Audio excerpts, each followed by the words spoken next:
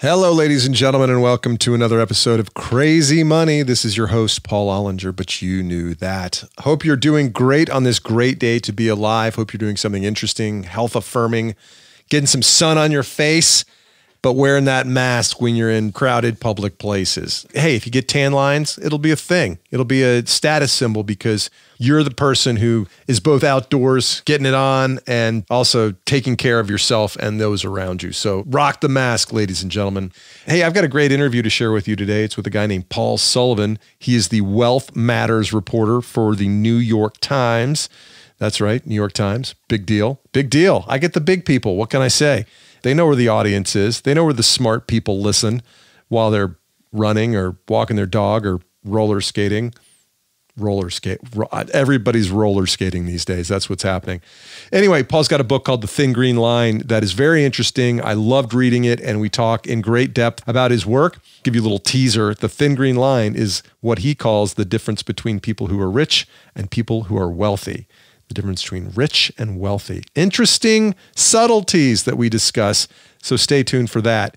Before we get to Paul, I want to do a little segment called Listener Mail That I Made Up. This is a new segment called Listener Mail That I Made Up. My first letter, it's a letter, was written to me. It's written in blue ink. The address, here it is. I've got it right here in my hands. It's from Marge in Toledo, and she asks, Paul, why do you start every episode with "It's a great day to be alive"? You know, Marge, I never gave it much thought. When you start a podcast, you don't really know what it's going to turn into. And this thing has kind of turned into me helping remind myself that every day matters and that the things in life that matter are not necessarily the financial things. Past a certain point, I want to be very clear about that it's really easy to say that it's not about the money when you have enough money, but it's really important to have a conscious relationship with money, especially along the lines of what Paul Sullivan and I talk about today, because knowing what you want from money will influence how you spend it, where you invest it, and the kinds of things that you want to empower in your life using money. Anyway, that's kind of how I start by saying let's make sure that we have our objectives in life clear, that it's not about being rich, it's about leading lives of meaning. That's kind of where that came from. Wow, we got deep in a hurry already, man. This new segment is hot. I like it. All right. Oh, this is an interesting one. This is an airmail. It's one of those thin letters, and it's from Finland, where Crazy Money is ranked number 105 in Apple Podcasts /careers. So I'm getting a pretty big following in Finland. This is from Roger in Finland. Roger? Anyway, Paul, why did you start Crazy Money? Well, interesting question, Roger. It's along the lines of what I was just talking about with Marge there from Toledo. Maybe you guys know each other. I don't know. I started it because I fetishized money my whole life, and then when I finally made some, it was uninspiring. That when I quit my job and I retired early, I realized that a lot of what I was getting from work was non-financial. I missed my friends. I missed having a sense of purpose. I missed having knowledge and fluency in a space where I also had a good answer to the question, what do you do? I have it again, by the way, because I like saying that I write books, I do a podcast, and I'm a comedian. So I like having that answer. So thanks for the email. The mail, the very real mail that I just read, Roger. This next one, the last one, is a postcard. It's from Pikes Peak in Colorado, and it's written in red crayon. It says, Paul, I am a fourth grader at the St. Joe's High School. That doesn't make any sense. Why would you be a fourth grader in high school? Paul, I'm a fourth grader at the St. Joe's Elementary School in Denver, Colorado. What should I do if I want to grow up and make a lot of money? Well, I forgot who signed. I couldn't read the signature. That's why I didn't say who it was from. That's a great question there, Danny from Denver, Colorado. If you want to make a lot of money, I would study hard, study real hard, and be nice to people. That's my advice to you. And then as you get older, you'll figure it out. Well, there we go. I think that was pretty good. I think that segment is going to stay. I might work on it a little harder before I do the next one, but we're going to keep going with that. Hey, let's go back to what Marge was talking about and why I did the show and what Paul Sullivan, our guest today, why what he writes about matters. This is a theme that human beings have dealt with for thousands of years. It goes back to the Stoics and Epictetus, who said that wealth consists not in having great possessions, but in having few wants. And there is no more profound statement that I have ever run across than that. That really in life, we are as wealthy as long as we have our very basic needs met, we're as wealthy as we want to consider ourselves. And that money can be gained by trading some things for other things. And it all really matters about what you value. And Paul Sullivan wrote a whole book about it, and it's called The Thin Green Line. We talk about it today.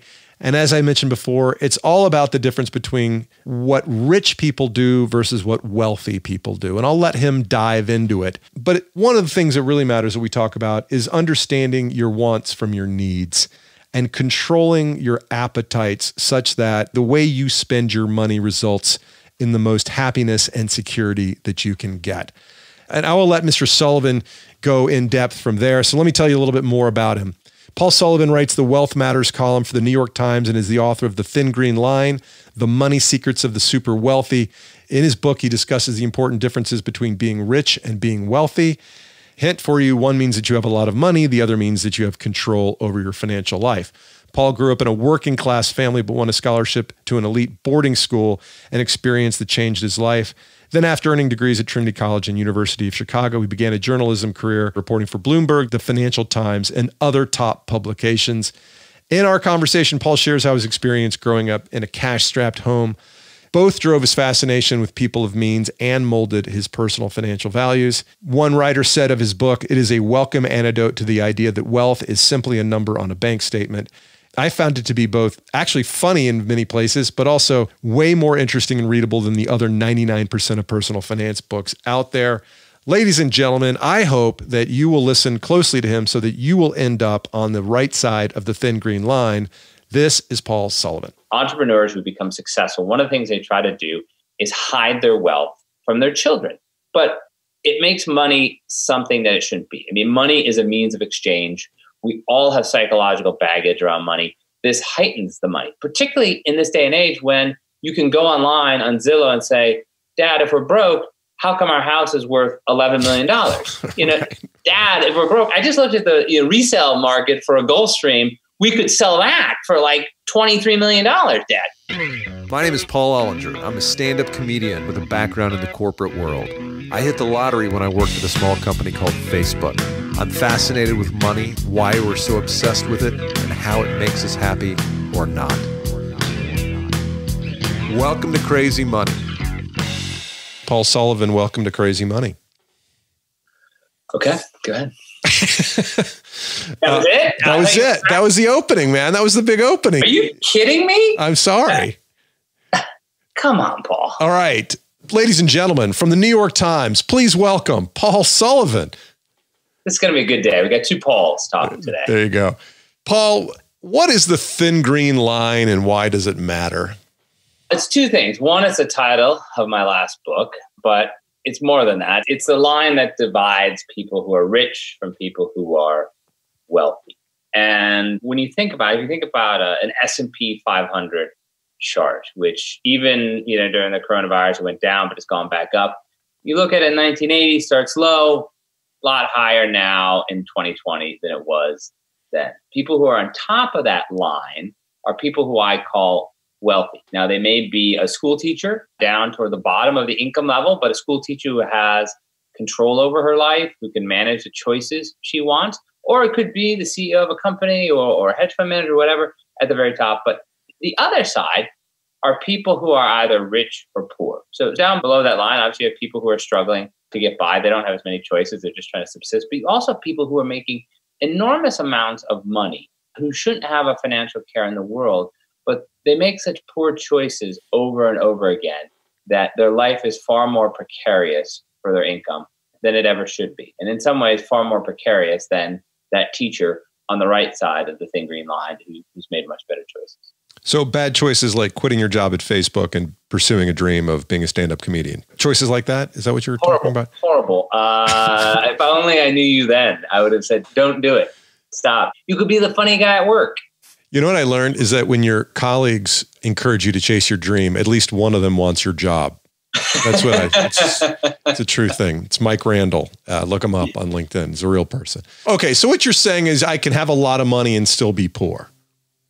No, you would be rich. You could have a lot of money or you would be poor. The amount of money matters, But it's a difference of, are you going to make the choices in your life that you want to? Are you going to decide, I've had enough of Facebook, I've made enough money, I'm going to go become a stand-up comedian? You're wealthy by definition, that you have the freedom to make that choice. There could be somebody who had just as many stock options or however you were paid who can't do that because he bought an enormous house. Then he bought another enormous house. Then he got into collecting cars. He happened to love Ferraris. So now he's got 10 Ferraris.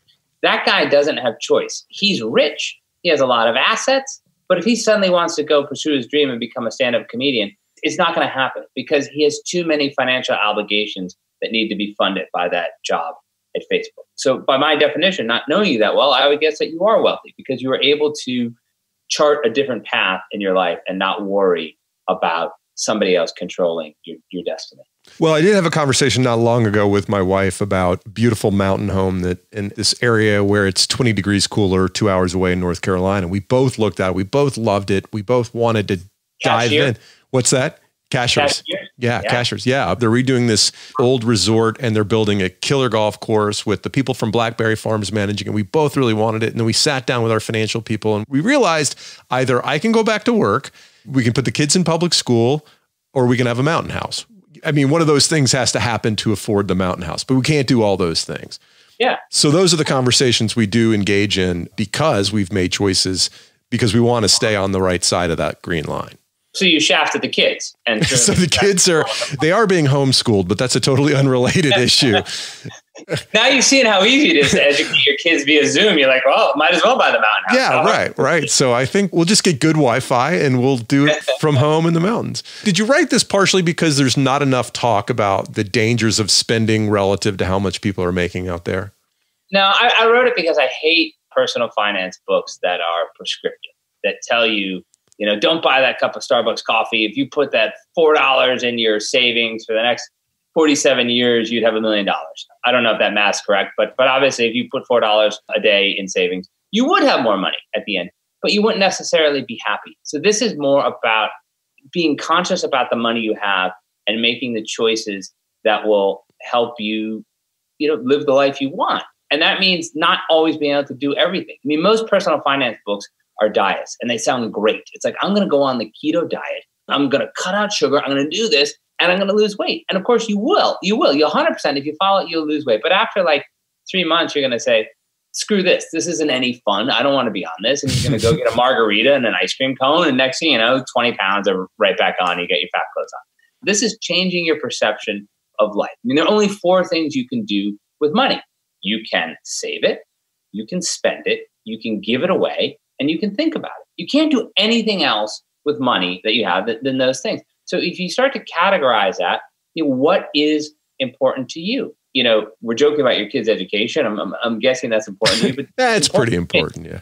Yeah, whatever. But they've made it halfway there in good schools. Do a test. Put one in a bad school and keep the other in private school. Run my own longitudinal test with their lives. What could go wrong? I'm sure they'll love you both equally in the end. Absolutely. But that's a choice. And so right there, you're thinking with that wealth mentality of, I can't have these 2 things. I can't have the house and my kids in the school as I want them to be unless I go back to Facebook or some company like Facebook. Unless you really want to do that, well, that's great. Go ahead and do that. But you're at least aware of why you have to do it. You're not being forced to do it because you didn't go to your financial advisor and you bought the house and you're like, isn't this great? And then you called in a decorator and you're like, what? It's $50,000 for a set of drapes? But I don't even care. It's like, but that's just one window. Why is it $50,000? How can drapes be so expensive? Then you got to go back to work. The first time I worked with a real decorator, that was seared in my brain for quite some time.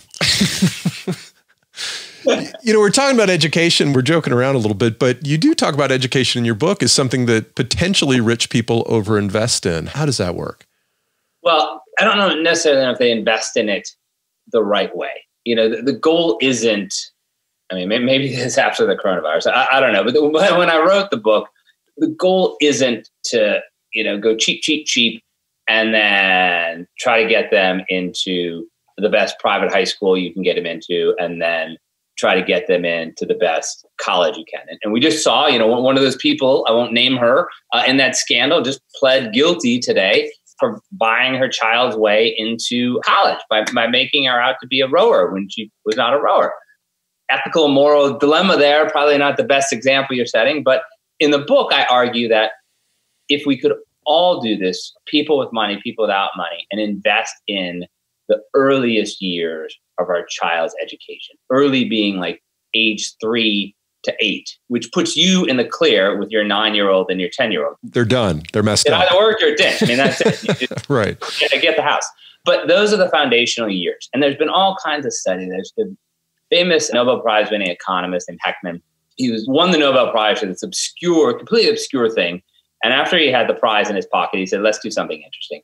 And he did these tests on kids who were given high quality early childhood education. And he took rich kids who got it and rich kids who didn't, and poor kids who got it and poor kids who didn't. Now, the poor kids who got the great early childhood education didn't necessarily do as well as the rich kids who got the great early childhood education, but they did a hell of a lot better than the poor kids who didn't. So when you're comparing apples to apples and oranges to oranges, it works. But oftentimes parents think, well, I'm going to skimp and then I'll just save everything for college. But if you don't have that foundation, we've all gone to college and you get there and some kids are really well prepared and some kids are not.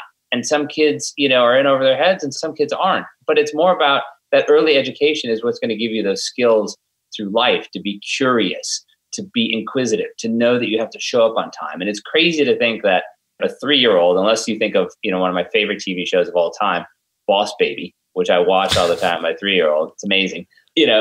We're creating little boss babies, but you're teaching them those life skills and imprinting them super early where it's going to last and carry them through wherever they go education-wise after that. Right. Where do you think some rich people are over-investing, though? I mean, do you think that there's just too much emphasis on the brand name school or the second-tier school that sounds better than the state college or whatever? This is not an original thought, but this is not original to me at least. There's too much focus on outcomes. Talk to any great athlete. My first book was all about pressure and why some people did better under pressure than others.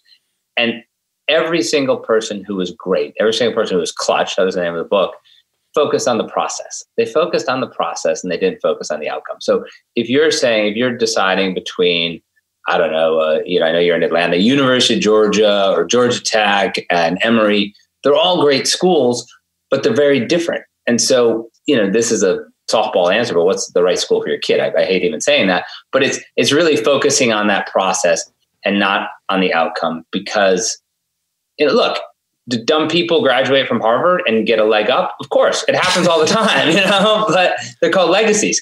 But, at a certain point, the smart kid that goes to the state school is still going to be the smart kid that went to the state school and does great because he's going to have curiosity. He's going to be inquisitive. He's going to be passionate about what he does. He's not going to be the guy who, I lived in Boston for a while, and I always remember this guy who was in his 80s, and he'd say, well, when I was at Harvard, and I always wanted to say, like, what have you done in the intervening 60 years? Good for you, but it's 60 years between Harvard and now. Yeah. The scene where you open your book is a gathering of some ultra successful people, and all the guys around the table are trying to outdo each other as to who grew up the poorest. Yeah. Were these guys ashamed of their success, or were they just trying to demonstrate how far they've come? I think they're trying to demonstrate how far they came. They certainly weren't ashamed of their success. It was a highly confident group of individuals. What was interesting is later on, as I got to know more of them, one of the moderators in this group had actually inherited a lot of money from two sort of very storied American families. The families merged. And so he had great wealth on his mother's side and great wealth on his father's side. And he had more than enough money to qualify for this group. But the moderator never wanted to be part of the group because he felt like a pretender. He felt like a fraud because all of these guys had made it themselves. And so the scene I paint in the beginning is, they're trying to out humble each other. And it gets pretty good. And the guy who wins is this guy whose dad was a taxi driver who got a tip, and somehow that gets him into Dartmouth. And then he goes from Dartmouth to several $100 million, real estate fortune. But they all wanted to prove that they did it themselves, that they hadn't gotten handouts, that they had drive, they'd made choices. They weren't oblivious. They all admitted that there's some amount of luck. You can go to law school and become a lawyer at a corporate firm and make several $1 million a year and accumulate tens of millions of dollars in your lifetime. But when you get into the hundreds of millions of dollars and the billions of dollars, you have to admit there's some element of timing and luck involved in that. So the group you're referring to is a group called Tiger 21, which is a club for the ultra wealthy. Tell me where it came from and what it does for its members. It was the brainchild of a man named Michael Sonnenfeld, who's gotten wealthy several times in his life, in real estate, in merchant banking. And they'd probably kill me if they heard me say this, but it's almost like, those investing circles with little old ladies that you read about, like a whole bunch of teachers get together and each throw in $100. And next thing you know, the 12 teachers have, $7.4 million. I want in on those. And you're like, how did they do it? But it was that idea where it's sort of not so much wisdom of the crowd, but getting together and being brutally honest with each other. Because unlike those little old ladies in an investing club, nobody is pitching them products. Nobody really wants to talk to the little old ladies because they don't have any money. When you're worth tens of millions of dollars, and you had to have at least 10 million liquid to get into this group, but most of them had in the hundreds, if not high hundreds. You're those people, everybody is pitching you something all the time, and it starts to scramble your head. So they use the group, one, to sort of sort through different investment ideas, but two, for the most part, the guys who self-selected in, and this is self-selection, nobody's forcing you to pay $30,000 a year to go have, lunch every month with 11 guys you don't know. But the ones who self-selected in, they really wanted to understand that other part of wealth, the discussion part. What does this mean for my kids? What does this mean for my estate planning? Should I have certain types of insurance? Now that I'm so wealthy, I'm kind of a target. How should I look at the properties I have? How should I? So they could figure out, the financial advice became a bit of a commodity. The emotional advice is what they really valued. And that's how they get into these deep conversations, in which they do what they call the portfolio defense. So 12 guys, one a month, that each kind of lay things bare. Sonnenfeld calls it opening the kimono, which if you knew Sonnenfeld, he's this giant bear of a man, bald. It's not a pretty picture. But that was the notion that you would share everything you had, and then you'd subject yourself to a bit of tough love, and they'd tell you, where you got it right and where you got it wrong, but most importantly, how you could change the things that you got wrong. These guys weren't getting that from their private banker who had an idea for a new private equity investment for them.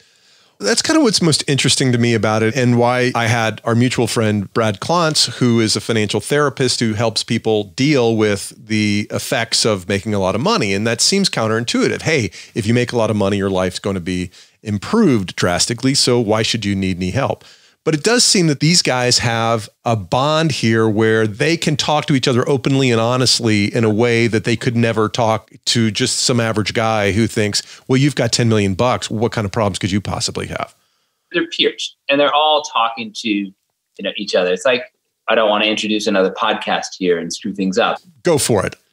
Alec Baldwin, like whatever people feel about Alec Baldwin, he had this one going, here's the thing. And Alec Baldwin, a super duper celebrity, would interview other super duper celebrities. And what was so fascinating was that they were on the same level. They were peers, but he was also interested in hearing what they had to say. There wasn't that disequilibrium. With Tiger 21, it's the same thing. One of the guys in there, he was a founder of Quick & Riley, which was an early discount brokerage firm that got sold for gajillions of dollars.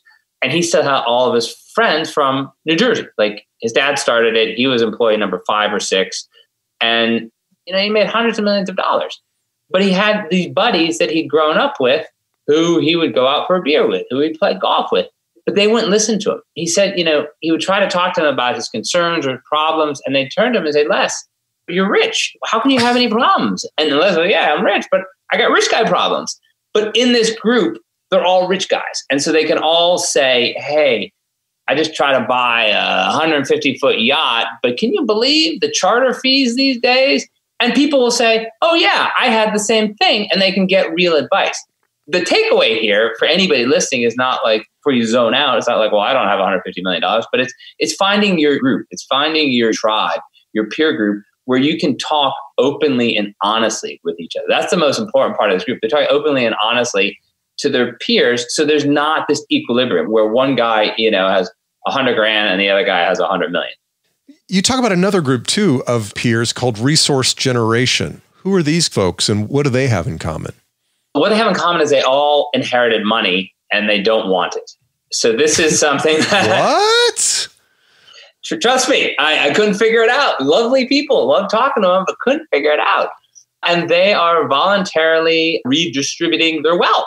And they allow people to opt in. So some people have an inherited $500,000, $700,000, nothing to sniff at, but an amount of money most people would say, great, that's going to make my life a little easier.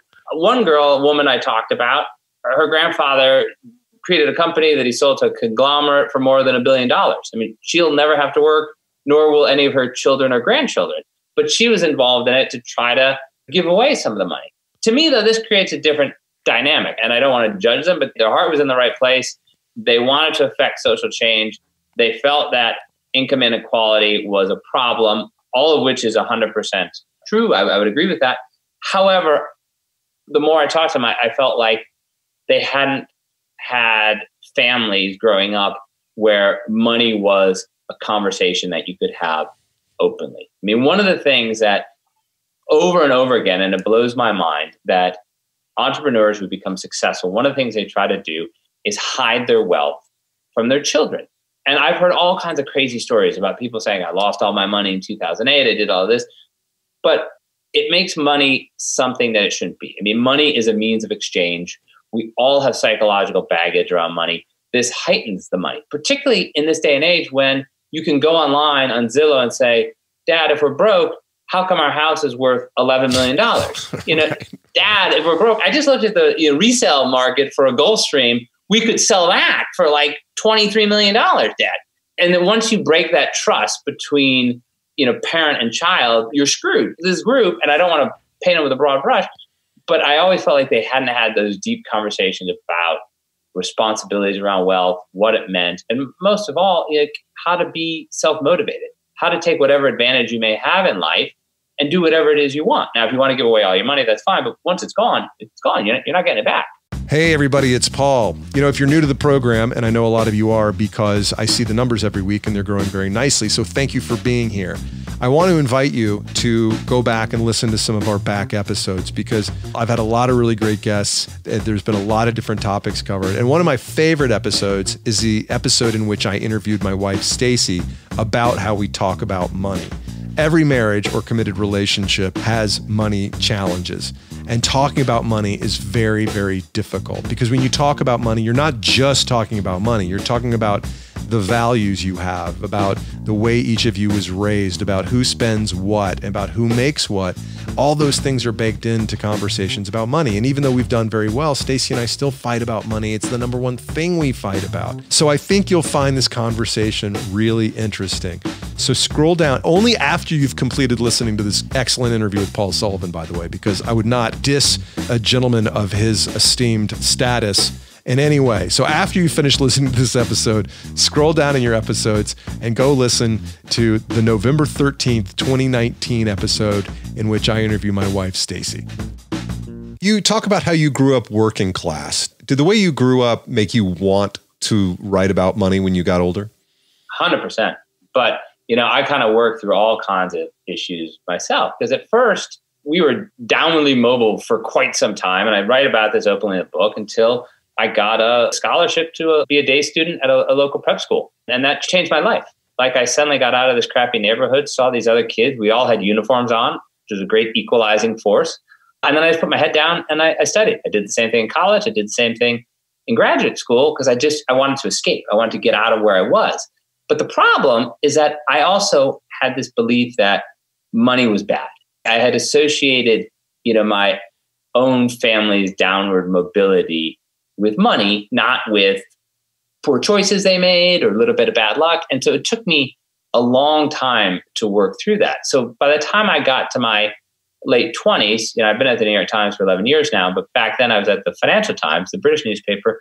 I wanted to understand, when I created the first wealth column there, I wanted to understand how people held on to money, how they live with money. I didn't want to write a lifestyles of the rich and famous column where you're like, good God, he has a $300 million yacht. Isn't it wonderful? Right. I wanted to write the column that says he has a $300 million yacht, but how much does it cost? How much does it cost to put fuel in it, to charge it, to move it around? What is all this stuff? How does it work? How does he think about that in the context? So I wanted to figure out money. And through that, I got really interested in financial psychology and how, I came to know our mutual friend, Brad Klontz, with whom, I've collaborated on some academic papers and done some really interesting stuff about how, what he calls, it's his phrase, not mine, these ingrained money scripts, the way deep thinking about money, how it influences all of our decisions, both good and bad, but that most people don't understand that. Most people have no idea what this, internal voice in their head around money is actually saying. And they just wonder, Jesus, how did I just go and spend $500 on shoes? Why would I do that? That was stupid. I regret it. But if you knew why you did it, then you could maybe not, or at least enjoy those $500 pair of shoes. Yeah, it's about developing a conscious relationship. That's what this whole show is about. It's about us trying to figure out, what do we want from money and how does it serve us to live the life that we want to live, as opposed to designing our life around, how do I maximize my income, period, end of story. I actually wrote, you made a reference to Lifestyles of the Rich and Famous, and I actually have written down here, your column isn't about caviar wishes and champagne dreams, right? And wealth isn't something that, if you were an investment reporter, maybe you'd write about the market, and the market changes every day, but you cover wealth and you talk about everything from travel to architecture and divorce estates and tax law. How do you decide what you're going to write about on any given day or week? I mean, to be honest, I just have pretty diverse interests. And if I wrote about, some of them are real news you can use columns. Tax columns can be really boring, but they're helpful. I do write about yachts. I do write about planes, but I write about it. I always say, like, when my column works the best, I write about a wealthy person who can teach lessons to upper middle class people. I mean, my column isn't meant for maybe some middle class people, but certainly not meant below that. So you can learn how people are living with money. And so how I do it is, I'll write a couple philanthropy columns and then I'll say, all right, there's nothing, again, that is moving me in the philanthropy space, and I'll switch to something else. Now, in the past 2 months plus 3 months with the coronavirus, I've written an awful lot about entrepreneurs, like one after another. And I'm going to keep doing it because there's just so much to say as these individuals try to figure out how not, to keep their businesses going, but also how to make the right choices around their own lives, but also with their employees. So I don't know when I'll stop writing about entrepreneurs, probably when things, turn a corner, but some is dictated by, I want to tell a good story. It's August. Nobody wants to read a tax column. They want to read something right. kind of fun. Or it's, this just happened in the news this week. I really should write about this new bit of legislation and how it's going to affect people. Let's go back to the book a little bit. You talk about some of the mistakes that rich people make or the traps they fall into. And you write about Darien, Connecticut, which is a beautiful place full of men wearing Peter Millar and women wearing Lily Pulitzer. They're also carrying around boatloads of debt. Is that just part of the culture there, or is that something in common that a trap so many people fall into all over the country? I live one town over from Darien, Connecticut, and I have many friends who live there. And every one of them who reads that chapter says, why'd you have to pick on Darien? Why it's so convenient. That's why. It's right there. I could just drive my car over there and park and just watch. Like Cliff Gertz, like an anthropologist in Darien. It's great. For the record, it could be Winnetka. It could be it could be Boca Raton. It could be Buckhead in Atlanta. I mean, No. Good Southern people pay their bills, damn it. It could be any one of those towns or, suburbs. But the point of it was, look, stuff is expensive. And you go there and it's a beautiful town. And every part of it is beautiful. But some parts are even more beautiful. So like the entry-level house is $1.5 million, $1.7 million. And it's great by anybody else's standards, unless you look around Darien and then it's pretty shitty. So you're like, I'm going to pay $1.7 million for that shitty house. I want to go get the $2.5 million house, right? $3 million. Now, is that a better house? Of course it is. But once you get down by the water, there's this neighborhood called Tokenique. It's incredible. Like, I would like to live there. I just don't have $11 million for a house. It becomes this cycle of, okay, if the house is that expensive, well, if someplace else in the world it costs $20,000 to join a country club, it costs $120,000 in Darien. If someplace else in the world it costs $20,000 to send your kid to private school, it costs $45,000 a year. So everything is more expensive. But the problem is there's this almost exact correlation between what people do and the economy. The majority of people there are somehow going to work in financial services because that's the only way you can make the sort of outsized salaries that are going to allow you to buy those houses, have that lifestyle, have 3-4 kids, the giant cars that allow you to transport them around. And when things go bad, and that's part of the chapter, when things go bad on Wall Street, they go really bad. Yeah. Because if you're a guy, even if you're making $5 million, your base salary is probably $250,000, $300,000. So your whole life is leveraged. And if that bonus doesn't come in, you're literally screwed. You have to start making choices to how I'm going to pay. And that's where the mentality gets completely skewed, because a bonus is a bonus. One year you could get a $500,000 bonus. The next year you could get a $5 million bonus. Now, a person who was on top of their choices and thinking with the wealth mindset and not the rich mindset would say, wait a second, why don't I save some portion of that and, wait a couple of years before I buy a bigger house? But you just got your big bonus and you're looking and you say, I want that house. I want to go from $1.5 million to $3.5 million. And then as we talked about before, you walk into that house and you say, holy shit, it costs $50,000 for drapes. And then the cycle just keeps repeating itself. You're like, where did my bonus go? So how does one keep themselves from getting trapped in that cycle? Do you allow yourself to drink Bordeaux? Read my book. Yeah, that's how they do it. The Bordeaux Dilemma. I love it. So this is part of that chapter. The Bordeaux Dilemma, and this goes back to what I was joking about, saving your $4 for your Starbucks coffee every day. The Bordeaux Dilemma is for my wife, who's from Atlanta. Her favorite wine is Chateau Margaux. Good choice. Great, amazing choice. It's not like, Bartles and James, which that would be a lot cheaper. I used to sell that. My first job out of college. Oh, that's good. Just sit on the porch, sipping your wine cooler. Anyway, that's taking me back too. But the Bordeaux Dilemma, the Chateau Margaux, it's a good bottle, not a great bottle, is $300, $400, $500. A great bottle is thousands of dollars.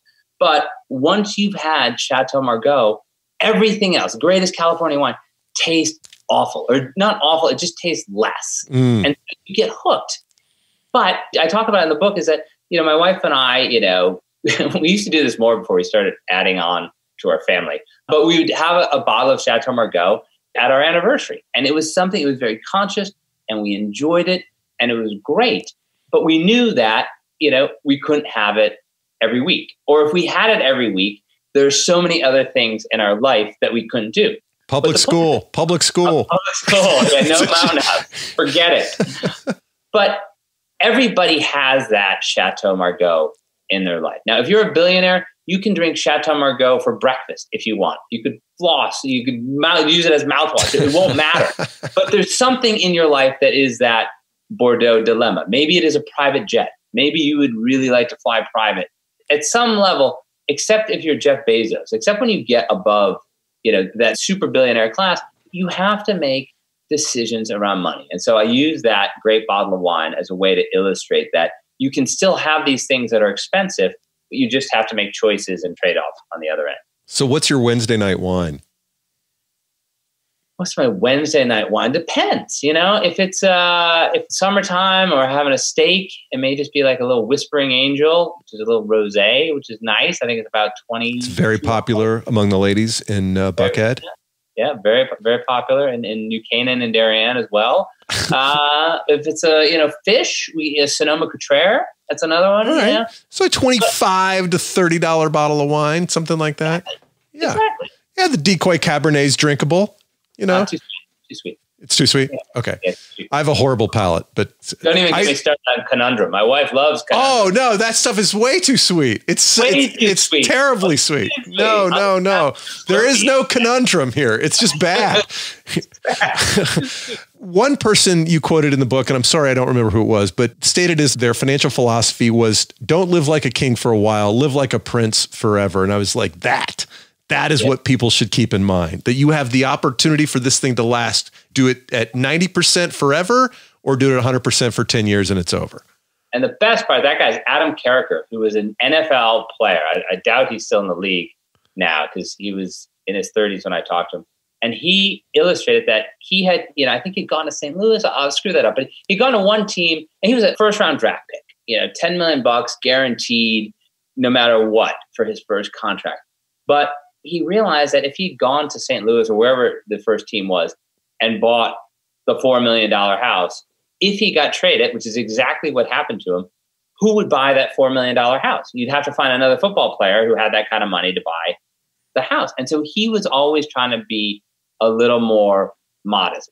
The NFL gets knocked all the time for how players blow through money, but the NFL Players Association is trying to do its best, and they're doing yeoman's work to help these young kids, 21 years old, 20, 21, 22, who come out, and even the league minimum guys are getting $700,000, $800,000 a year, to try to help them realize that you've got to pay taxes, you've got to pay your agent, you're going to be done in 3 years, or if you're lucky, 10 years. Right. You're not going beyond that. And so that was his whole philosophy, like how to manage what he had so that he would have choices later on in life. If he wanted to go and become an investment banker after he retired, great. If he wanted to go become a high school football coach after he retired, great. He'd have the choice to do whatever he wanted.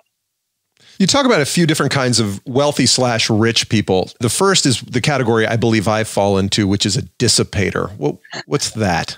Dissipator gets a giant sum of money somehow, either an inheritance or working for a technology company that does really well. And that's it. And that's the sum. And there's nothing wrong with that.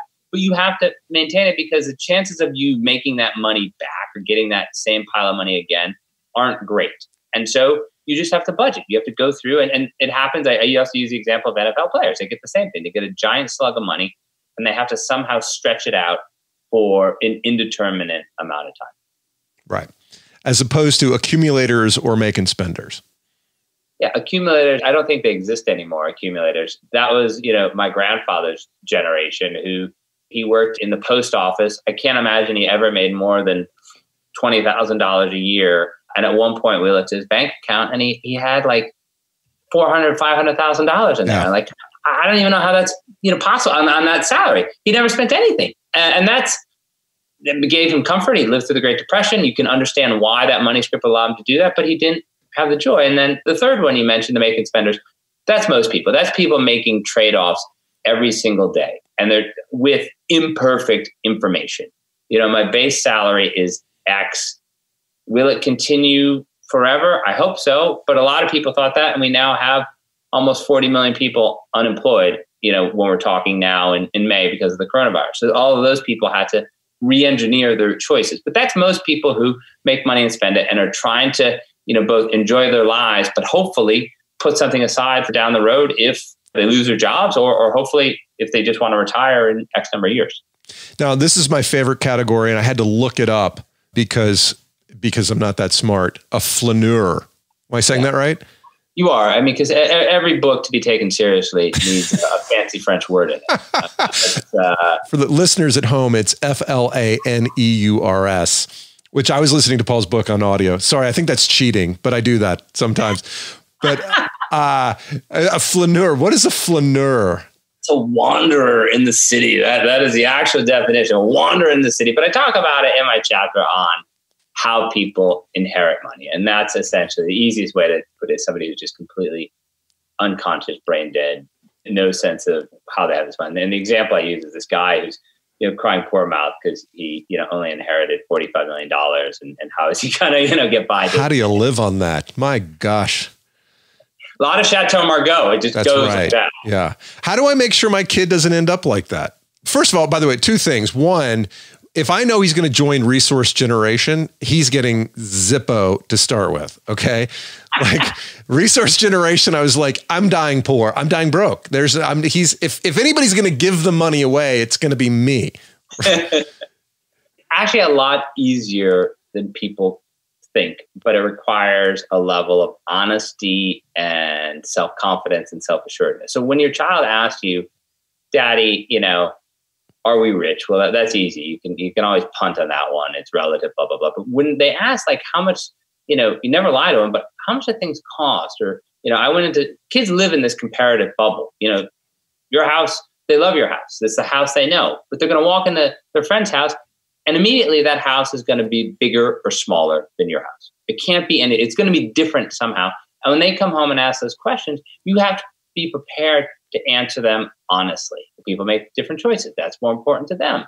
It's the same thing with, how much are mommy and daddy rich? How much do mommy and daddy make? And you talk to them about how you work and you connect money to labor. You connect money to choices. What people often do is they freeze and they say, why are you asking me that? There's so many great examples of people who it's a simple question. Kids just want to know, how much does a car cost? How much does our car cost? Now, if you live in New Canaan, Connecticut, you're not allowed to live here if you don't have a foreign car. Clearly, yeah, as it should be. but you have to understand that coming in. So every day I joke in the New Canaan train station before this happened, there are millions and millions and millions of dollars worth of cars that just sit there. But if your kid says to you, hey, Dad, how much does my car cost? You don't want to say, our car costs $50,000 or $60,000. They won't understand it. So what I came up with, at least for my own kids, I've got 3 daughters, is I started talking about money in terms of Barbie dolls. So a Barbie doll at our local toy store, simple, basic Barbie, not Barbie with a doll, not Barbie with a scooter, just a Barbie, was $10. So I start talking to her, and the number of Barbies, you have to trade Barbies for a car. And that helped her connect money and value. And, little tricks like that work really well. But the key thing is to answer the questions honestly with short answers and then shut up. And I'll tell you a story. I'll tell you a personal story. My oldest daughter came home and said, Daddy, I got to tell you something. I'm really, I know you and Mom work really hard and we get to go to good schools, and I don't want to sound ungrateful, but how come we don't have a movie theater in our house? What are you talking about? What are you movie there? She said, well, Dad, every one of my friends has a movie theater. Like, what are you talking about? I can't believe it. Every one of your friends does not have a movie theater. She then proceeded to list every one of her friends, and they have movie theaters. So I was like, all right, okay. But I freaked out because I thought, oh my goodness, I'm raising this rich, entitled, spoiled child who thinks she deserves a movie theater in her house, when she just was asking a basic question. All of her friends, her 5 closest friends, they honestly have movie theaters in their house with the nice chairs and everything. I get it. No, I've seen them. And so you're like, and so then once I calmed down and my face wasn't beet red anymore, I explained, that is, choices they make. And she's heard this spiel enough that she understands that people make choices with their money. And, we spend more money on dogs and cats, and we like to take trips, and they like to, as a family, have a movie theater. And she accepts that. I think what I would have done in your role there was to disparage the other parents. Would be well, you know how much debt he's carrying right now? No, I was very proud to come home to my hometown and buy a big house. And I'm, so proud to raise my kids in a nice environment. And then when my son was 7, he came home from another one of his good friends' houses and he said, hey, Dad, when are we going to hire a chef? And I was like, what the hell are you talking about? It's by cooking that. That's actually a bit I do on stage. And so I'm not going to do it for free here, Paul. You're going to have to pay $16 when clubs reopen in 2022 to hear me do that live. Just a couple more questions. I have to ask, about 20 years ago, you're standing on a train platform in Springfield, Massachusetts. How does your day get more interesting from there? I look up from my train ticket to make sure I'm on the right platform, and I see standing in front of me the most brilliant curly shock of gray-brown hair. And I look, I said, geez, that's the kind of hair that Kurt Vonnegut might have. And then I look a little closer and I said, that's Kurt Vonnegut. Kurt Vonnegut is standing on the train platform in Springfield. What the hell is Kurt Vonnegut doing in Springfield, Massachusetts? So we get on the train and he's in a different car. And I remember this, I had just started at the Financial Times and I had a business card, and my mom, one business card, and my mom wanted it. And I said, Mom, give me that business card back. And she says, why? And she's not a super literary person. I was like, that's Kurt Vonnegut. I was like, I don't know. The guy with the crazy hair. I was like, that's Kurt Vonnegut. And so I sit down, I run back, and I go to talk to him. And in his book, Cat's Cradle, he has this thing called the Grand Falloon, which is, the false connection. Let's pretend you and I grew up in Buckhead together and we meet in San Francisco and like, I can't believe we grew up in Buckhead. That doesn't mean anything. We don't have, any real connection. And Vonnegut and I both went to the University of Chicago in PhD programs and both realized after a year or so, this isn't for us. Get me the hell out of here. And so I go back to Vonnegut and I introduce myself and he just kind of stares at me and I said, but Mr. Vonnegut, you and I, Chicago. And he slides over. And I can't believe the Grand Falloon works on the man who invented the Grand Falloon.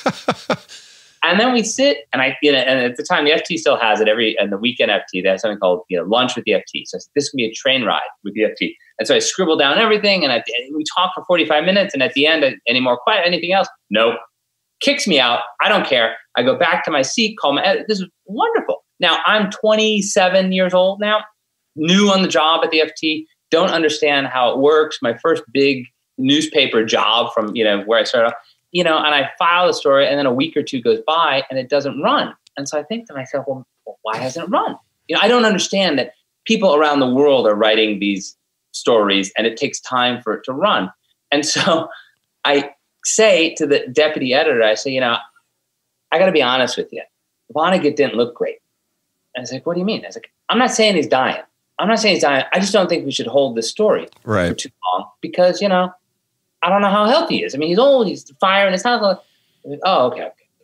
Next morning, 6 a.m., my phone rings in my apartment and it's this woman and the other. She says, Paul Sullivan? Yeah. This is so-and-so, the obituaries editor at the FT. I understand that you're our expert on Vonnegut and that he's about to die. Oh, no. Oh, God. That's even worse than what I thought you were going to tell me. Oh, no. It gets, and she says, we need you to write an obituary for him because we need to have this. Because every newspaper has a whole stack of ready to go. Obituary ready to go. And I said, oh, shit, have I got myself into a whole heap? I'm like 3 months on the job.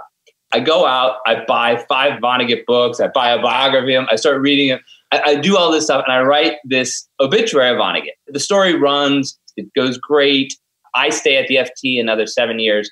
Vonnegut lives another 8 years from when I met him. And then finally one day he dies. He died just natural causes. He's in his 80s, whatever he was. And I remember calling the then U.S. editor who's just stepped down, Lionel. And I said, Lionel.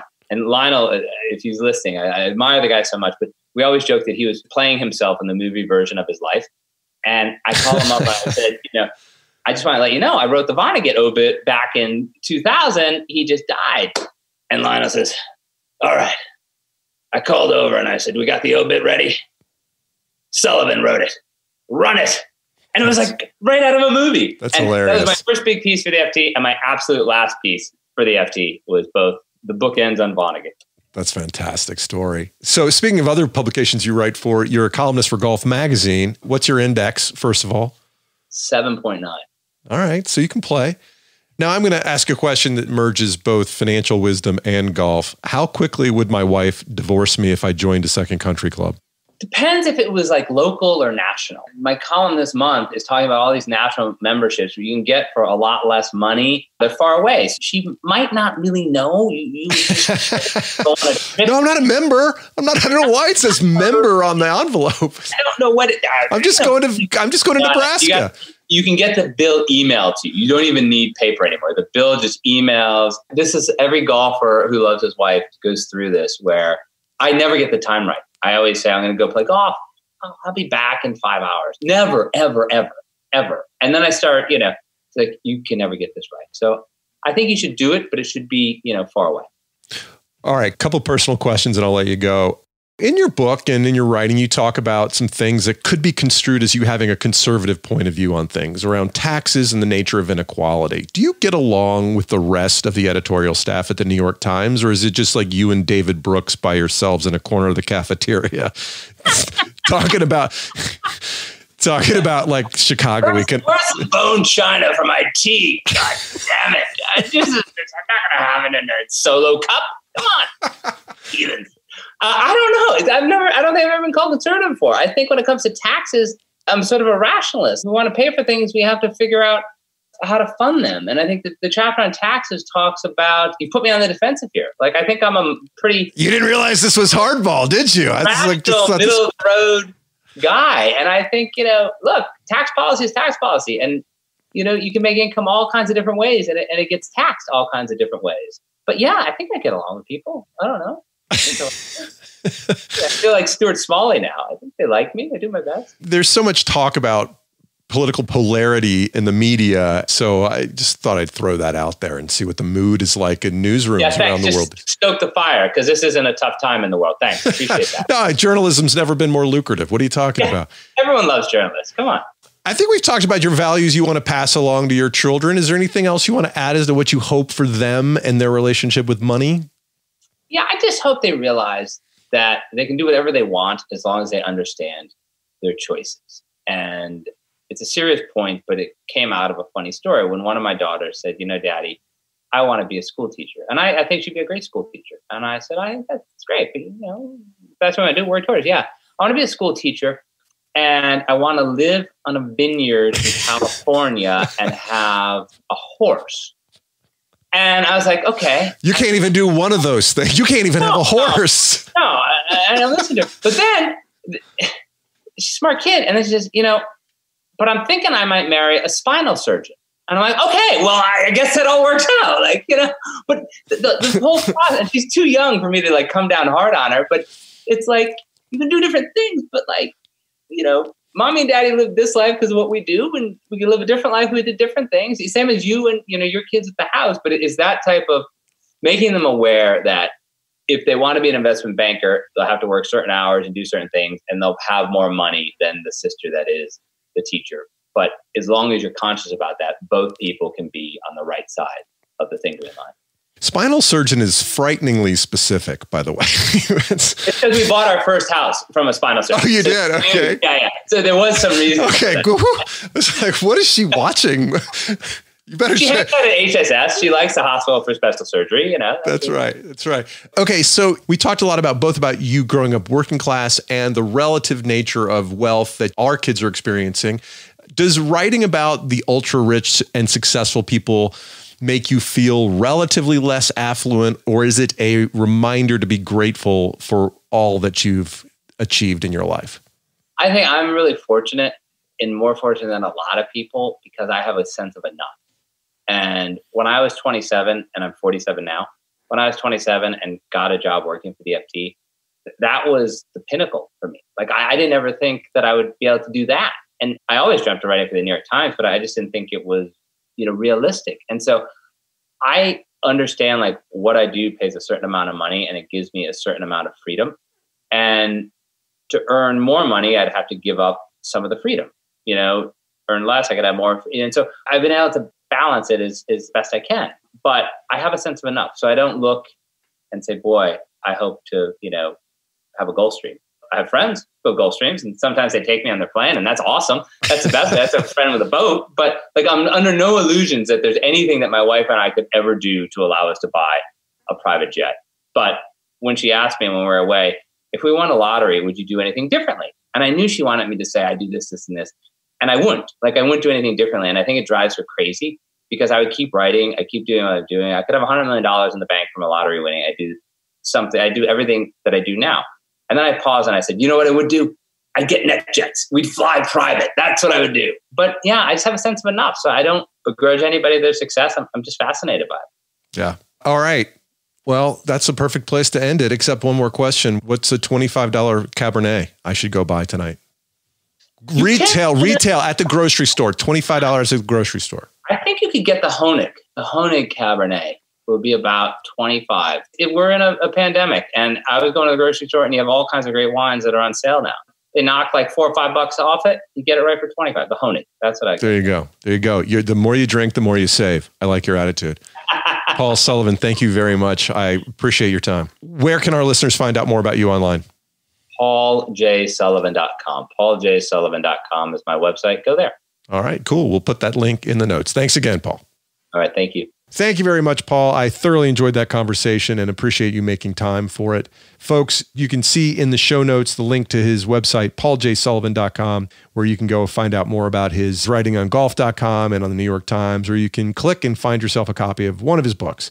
I do love when I get to talk to people whose writing I've read for an extended period of time, and then I get to find out what their personality is like one-on-one. I didn't know from all his writing that Paul was a little bit of a smartass and kind of a cut-up, so I thought that was really fun, and appreciate him bringing his whole personality to the show. That was fun.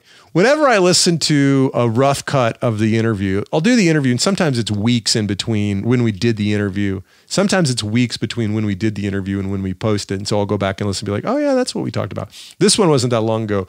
But as I was listening back to it, there was a place where he's talking about his daughter wanted that movie theater in her house.